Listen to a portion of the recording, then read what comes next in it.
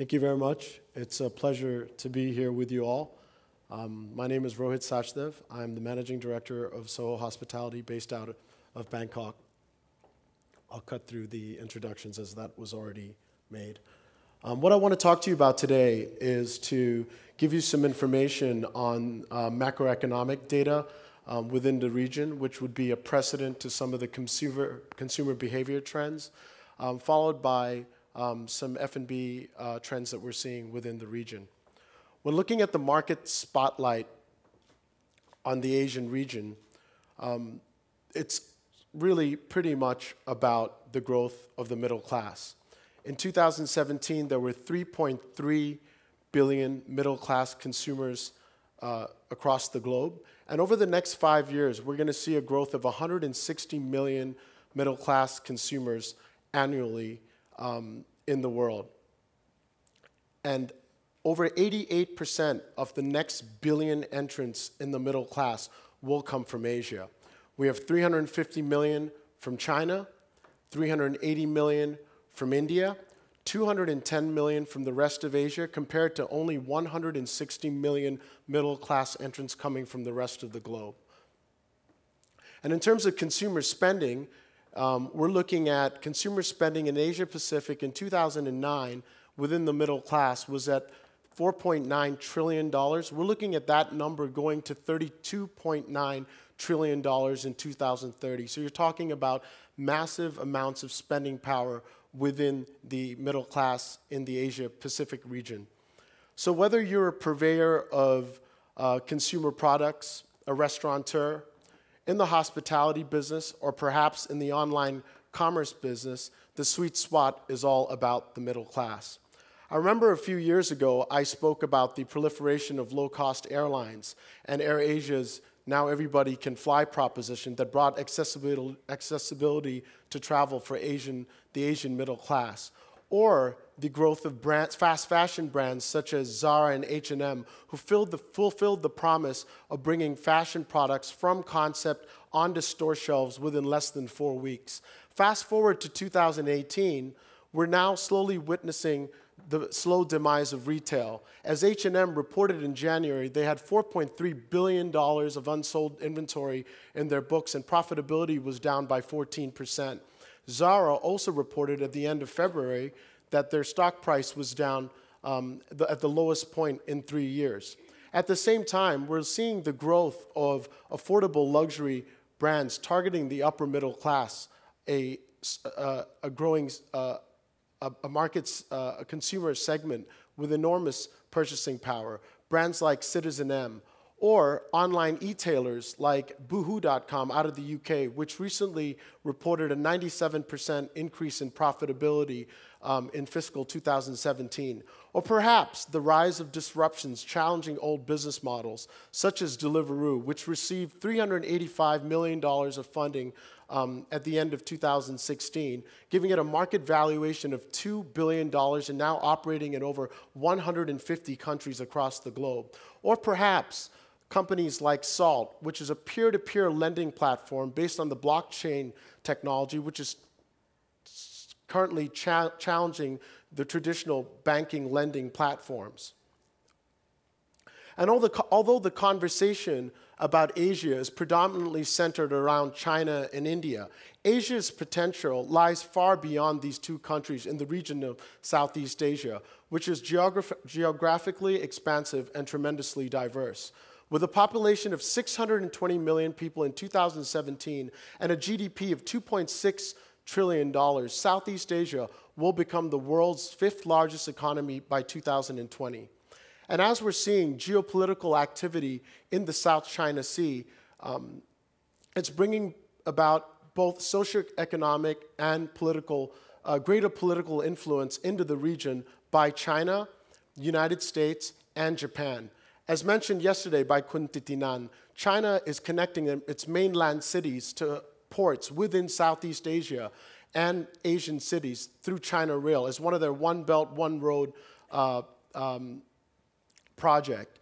And they're doing this so that their trade routes can still be maintained in the event of an impending conflict in the South China Sea. At the same time, Japan is trying to match up trying to balance the Chinese influence in the region by investing in infrastructure projects into Southeast Asia as well. And perhaps you didn't know, between 2004 and 2015, the United States FDI in the ASEAN region was at $274 billion, which was higher than the investment they made in Australia, India, China, South Korea, Japan, and Taiwan. And looking at the growth in Southeast Asia, one of the biggest segments is really the internet economy, which in 2017 was at $50 billion and is expected to grow to $200 billion in 2025. And that's been fueled by 7 internet unicorns whose market valuations are over $1 billion. And this includes Grab and Gojek in the ride-hailing categories, Traveloka in the travel category, Tokopedia, Sea, and Lazada in the online commerce segments, and Razer in the online gaming segment. The Asian region will also be one of the most coveted areas for food service operators and investors. The Asia-Pacific region, led by China, today is already the largest restaurant market in the world. And the chain restaurant component of the Asian-Pacific market is expected to grow by 34.3% to $283 billion annually between 2014 and 2019. We're also seeing significant private equity investments globally in food and beverage as well as within the region. Private equity is having a love affair with food and beverage companies, and we're seeing valuations of F&B companies at almost 10 to 12x EBITDA.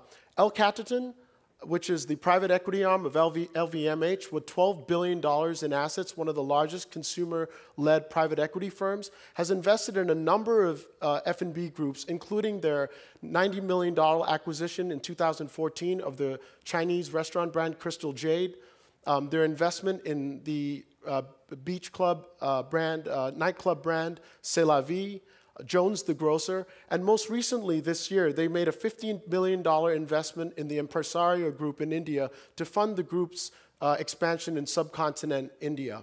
Dream, a company that you surely would be aware of, has 170 outlets, including brands such as Zuma, Roka, Koya, and Peyote, and also the famous Turkish steakhouse brand Nusret, recently announced an investment by the Singapore Investment Authority, GIC, and Temasek of $200 million, giving it a market valuation of $1.2 billion. These are valuations we're seeing in F&B that are unprecedented. Closer to our shores, in Thailand itself, a very popular dessert brand known as After You, listed in Thailand at the beginning of 2017, and today its stock price trades at 80 times earnings.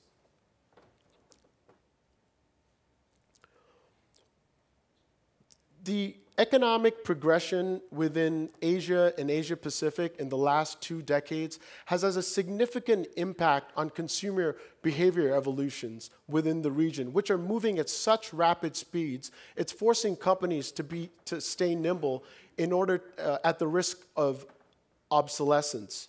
Back in the day, growing up in Thailand, I remember when there was a lag between consumer behavior in the East and the West.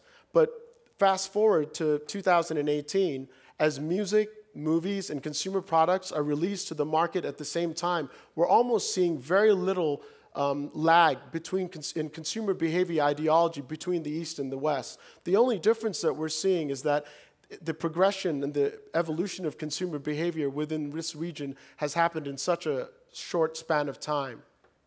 We're also seeing the emergence of new demographics and sub-demographics within the region, and we're seeing new products and services catering specifically to these sub-demographics. So what's actually happening is we're moving from marketing to groups, to larger groups of consumers, to marketing to the individual needs and personalized needs of the consumer.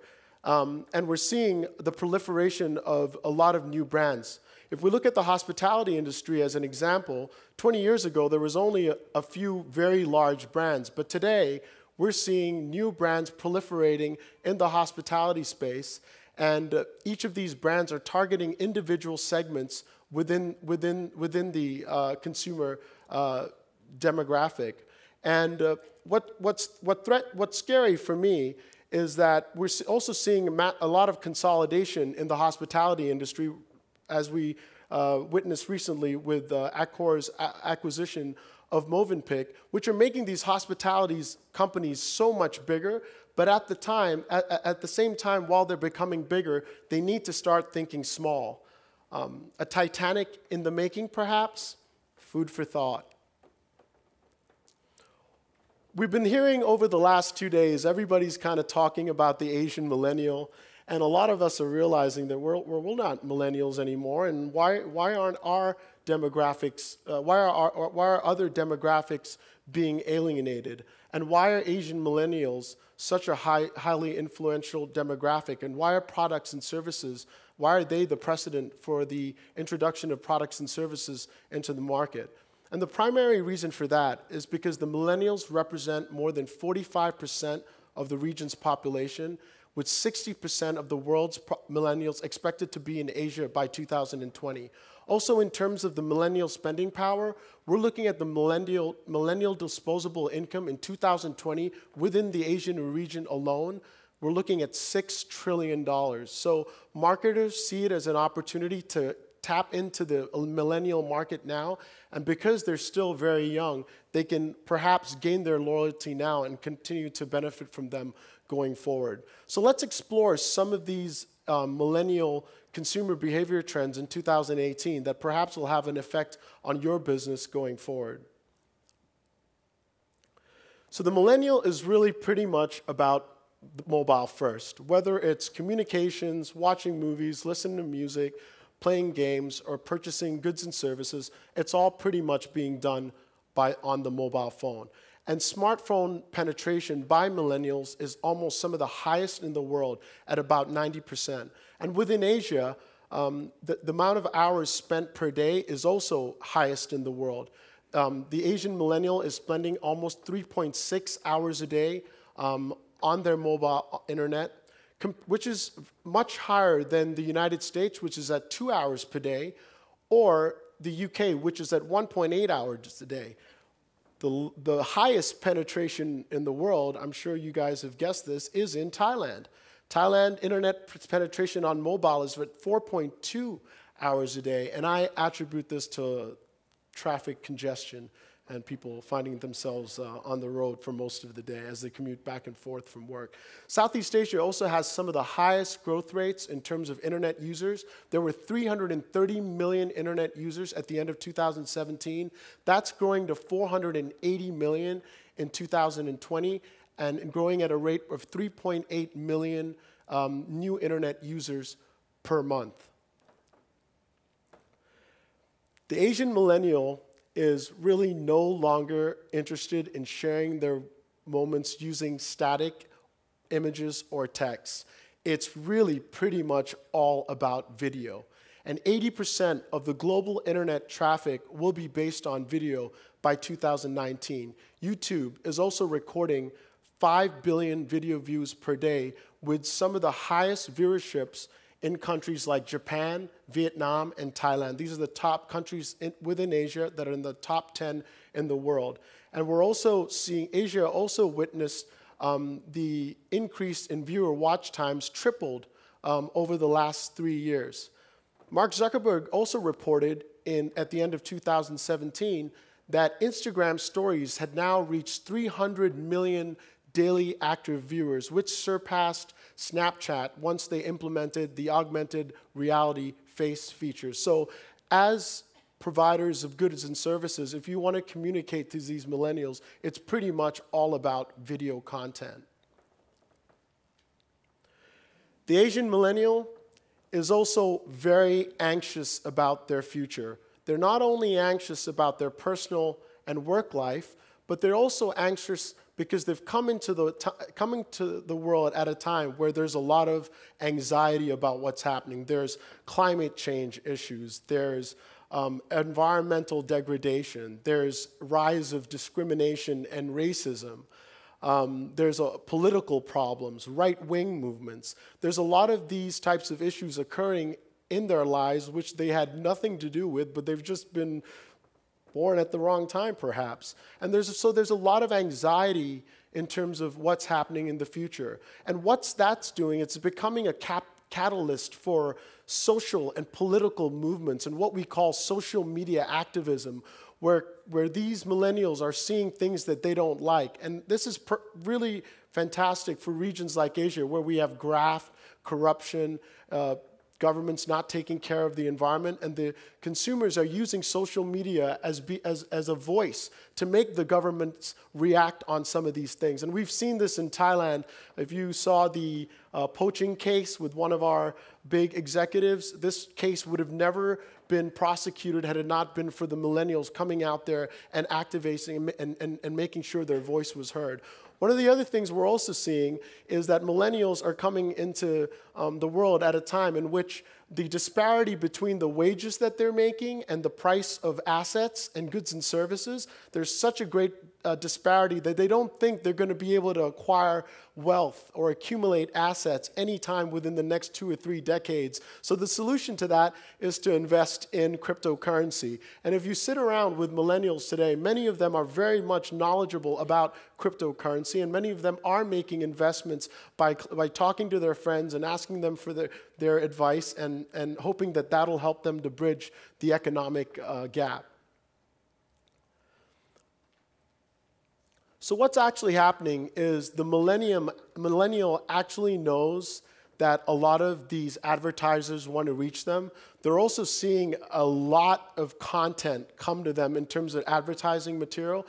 And there's a paradigm shift that is happening. The Asian millennial has now a very low level of tolerance for overly commercial content, and he's also able to spot somebody who's overselling him or trying to push overly commercial content from a mile away. And this paradigm shift is that the millennial is no longer just wanting to engage with brands that are cool. There was a research done a couple months ago where they asked millennials what they wanted to see from the brands that they engage with. And these were some of the things that they said. They said that responsiveness was great because most of them are engaging on social media with these brands. So responsive was really an important aspect. Honesty and sincerity was really important. They also wanted to engage with brands that had a sense of purpose of what they did beyond just being in a transactional business. They also wanted to see educational content or behind-the-scenes information or behind-the-scenes videos so that they could see what the company really stands for. And what the millennials are really looking for today is they're looking for more substance. They want to know what's real and genuine about the brand. They want to hear the CEO and the leaders speaking about what they believe in. And they want to engage with products and services that have a human impact. And this is going to be very, very important for purveyors of products and services going forward, because if you miscommunicate, if you have the wrong type of messaging, or you have the wrong type of voice or personality in the way that you communicate to these millennials, you will lose them and you'll never be able to get them back because they are that fickle. And moving into F&B trends, about 12 months ago, I spoke about sustainability and the movement toward health consciousness. And I said that, countries like Thailand and Southeast Asia, we're getting there, but we're not there yet. Come 12 months later, it is the millennial consumer that is really pushing the hotel industry as well as the F&B industry to act now. As I said, they're anxious about the future.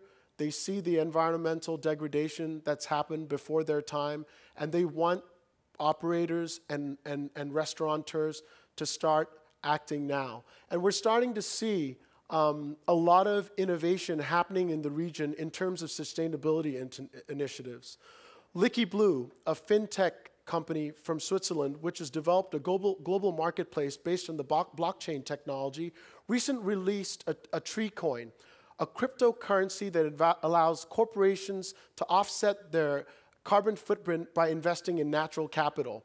By acquiring a single tree coin acquisition plants a mangrove in the Thor Heyerdahl Climate Park in Myanmar, managed by Worldview International, a leader in mangrove restoration. And we're seeing, and they're collaborating with all sorts of companies in various industries. And last year, Wonderfruit, which is a very popular music and entertainment festival, partnered with Licky Blue.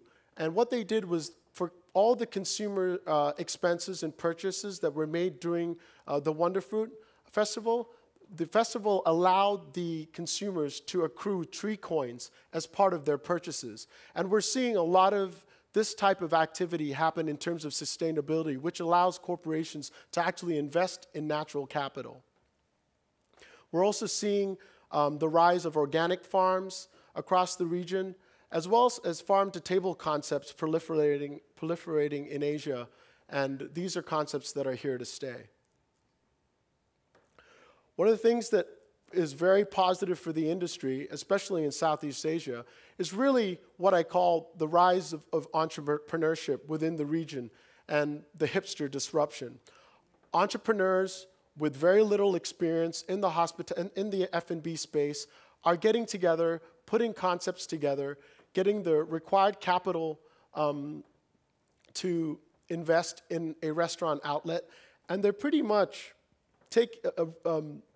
not looking at any of the best practices of preconceived notions that we've learned we had to implement when putting a restaurant together. And some of these restaurants have become some of the most successful outlets within the region. Restaurants like El Mercado, which has, I would say, a D or F location, but today, and they didn't use any interior designers or lighting designers, but the consumer, the hipsters love it, and they're doing exceptionally well. Or brands like La Favela in Bali, which probably does over 1,000 to 2,000 visitors. This is in Seminyak, Bali, and the guy built the place entirely out of scrap. Or perhaps, not giving myself lip service, Soho Hospitality's Havana Social, which is also in a D or F, I would say, let's say D location. Although we did use our own interior design team and a lighting designer to put this together, we scoured the local vintage markets for furniture, and it's by far the lowest rent we paid and the highest return on investment we've made out of all of our 5 restaurants. So this hipster disruption is here to stay, and I think it's good for the industry, and it's good for consumers in the end. As we saw earlier today, international tourists are traveling to eat, with a Michelin guide coming to Singapore and now in Thailand in 2017, as well as many restaurants receiving recognition and rankings from Asia in the world's 50 best. International tourists are now opting to pre-book their dining destinations as part of their travel plans. And besides booking aggregators and reservation engines such as Chope and TripAdvisor, we're now seeing Airbnb, Expedia, Booking.com trying to integrate some of these dining experience within their overall travelers and integrate them with the travel plans of their consumers. And we believe that there will be more aggregators coming to the market going forward. Perhaps there will be a Booking.com or a Agoda.com specifically for the food and beverage industry. We're also seeing a growth of the food delivery market. This is actually a map of all the merger and acquisitions that have occurred within the food delivery space. And although many of these markets have already reached their maturity, there's enormous amounts of consolidation activity happening. And the market for food delivery today stands at about $83 billion. And although it seems like it's reached its maturity, it's only 1%. That's only 1% of the overall market in terms of the food industry, and 4% in terms of the market for chain and restaurants across the globe. And in countries, cities such as Bangkok, Jakarta, Bombay, Delhi, where there's enormous amounts of traffic congestions and consumers are spending a lot of time on the road getting to and from work, many consumers, including millennials, are opting to dine in and use some of these food delivery platforms to bring the food to them as opposed to going out to restaurants. Personally, I'm not really sure whether the food delivery industry is a friend or a foe. I went through a lot of pain to negotiate, a 25% commission with some of these food delivery providers. And what scares me is I don't really even know what they're doing with the food when it leaves my restaurant and before it gets to my consumer. The other thing that really scares me about the food delivery industry is they have a lot of data analytics on what's being sold within each district, and they're now using that data to partner with restaurants to offer, to build kitchens and offer food within those particular districts as part of a collaborative effort. So it's also the lines are getting blurred, whether they're in the delivery business or actually in the restaurant business. So as a restaurateur, I'm not really sure if these guys are a friend or a foe. I really believe that the future restaurant groups will be technology-driven companies. Data analytics is becoming very, very important in terms of allowing us to make real-time decision-making. The problem in the industry today is we've got too many different disparate systems that are not talking to each other. So although we have access to this data, it's really of no value to us if we can't really use it. There are some companies out there who are developing data analytics tools with KPIs in them, and once these KPI thresholds are passed, they're able to send email alerts to the respective people responsible for those metrics within the organization, some of which we're currently using at Soho Hospitality. But I do believe that there's a lot more innovation in this space where we can have connectivity all the way from reservation management, table management, point of sales, as well as customer relationship management and managing the interaction of our consumers on social media and then tying that data back into our system. So I believe that there is an opportunity for disruption within the tech space and food, but it's something that remains to be seen. And perhaps I'll be talking to you about this sometime next year. I hope you enjoyed my presentation. I think that going forward, the evolution of consumer behavior within this region continues to evolve and move at such rapid speeds. And I think that that evolution, the speed at which it's occurring, really threatens all of our businesses. And I think that each and every one of us within our organizations, whether large or small, we need to invest in resources who will help to look at some of these evolutions and study them and see how they affect our business, as well as look at how we can invest in innovation as a group and as an industry.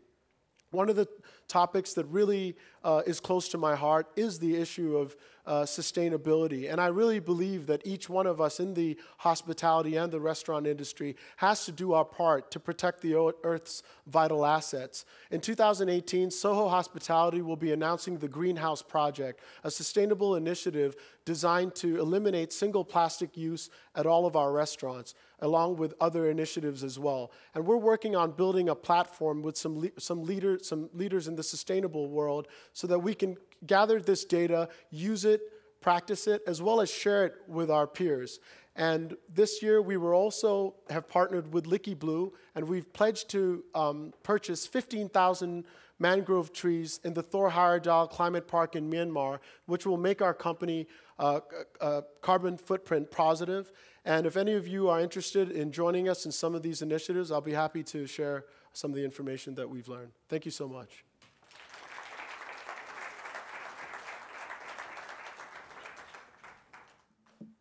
Questions?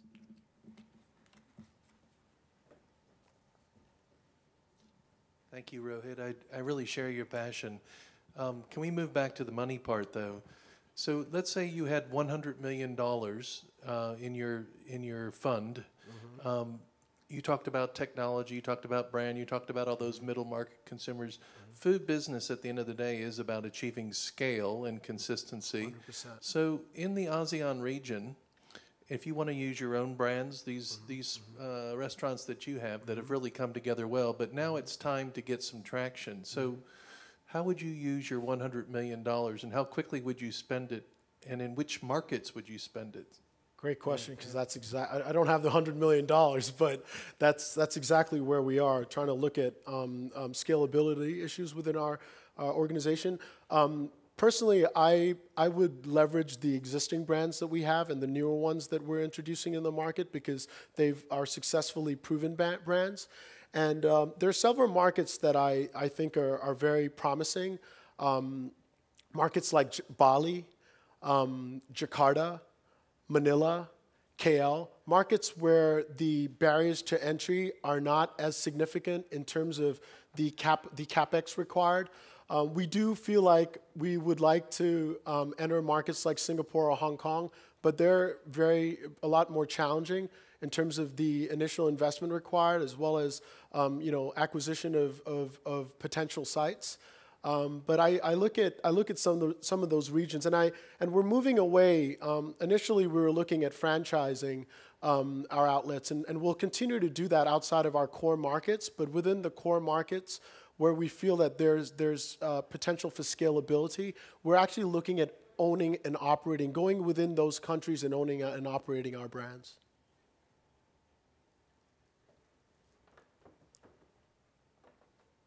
Anyone else?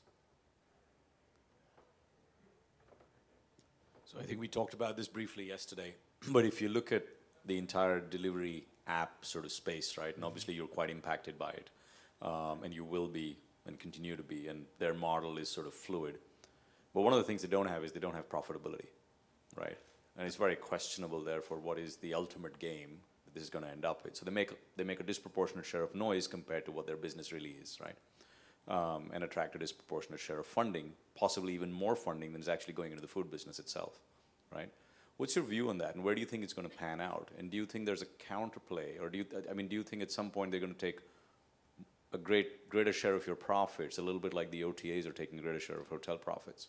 Yeah, I mean, it does feel like the OTA. The only difference is that they're never going to replace the whole experience of a consumer coming and dining at our outlets. So that we do have some, we are protected to a certain degree. And I think the truth is the consolidation that's happening in the market is primarily because a lot of these companies are not making money. But one way, I think we're going to see more consolidation activity happen in the market. I think the big players are going to get bigger. The guys like Deliveroo, as I mentioned, operating in 150 countries today, $2 billion in valuation. But perhaps they need to become a logistics business as opposed to just a food delivery business, almost like how Uber went from, Uber's a bad example because they just got out of this region, primarily because they want to list the company and they needed to clean up their books. That was really the primary reason that they got out of the region. But perhaps they need to look at becoming a logistics company and looking at other things that they can deliver and bring to the doorsteps of consumers beyond food. I don't really have insight into what these books look like, but it's true. This consolidation activity is occurring primarily because a lot of these businesses don't have profitability. But isn't that the American model? Like build up revenue and market share and worry about profits later. Amazon did that for many years, and perhaps that's what they're looking to do, because there's so many competitors out there. They're looking to grab market share first and then look at how to make money.